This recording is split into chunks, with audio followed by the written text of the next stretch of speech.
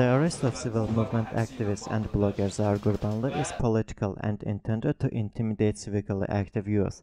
This was stated at the press conference held in the IRFS Press Center by the activists of NIDA civic movement focused on the arrest of Gurbanli.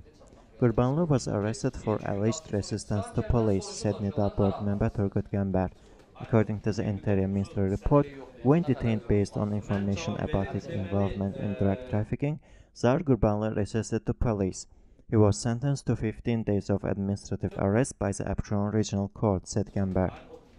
Zaur Gurbanli was arrested for the splash screen of the NIDA's website, which reads, "I will go in 2013 if you become NIDA member," said NIDA member Rashad Hasanov. Member of the NIDA Board Anar Gerayli quoted lawyer Asabali Mustafayev as saying that Gurbanli did not complain of physical pressure or prison conditions, adding that the lawyer is going to file an appeal against the court decision.